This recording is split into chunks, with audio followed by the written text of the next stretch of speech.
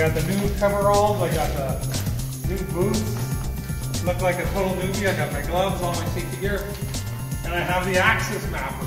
I've never seen it before. First time in a mine for me, and first time in a mine for this baby. This is brand new, the latest model. So, if you were to go in a mine and you've never been in one, what would you rather do than work on something to improve the safety and productivity of mining for everyone? So that's what we're hoping to do here today. James is going to give me a hand, show me what it's all about. I don't have any schooling in mining or geology or anything, but I'm going to see if I can make this thing work. So I'm just going to push this button. Never done this before. It says hold still. Calculating.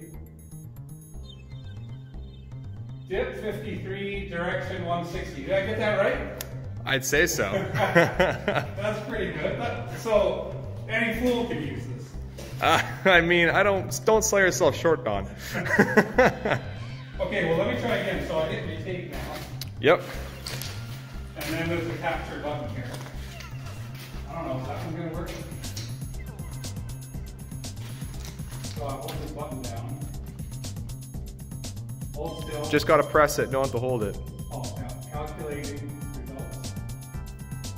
Dip 50, 1.5, direction 129.8. So you're telling me before this, people would use like some antiquated device? I can show you actually when we get deeper in here. I brought one with me. So they've been using that same thing for like the last 60 years? That or their eyes and just guessing. Oh, yeah. So this is better? This is better. Okay, cool. So show me how to use that compass thing.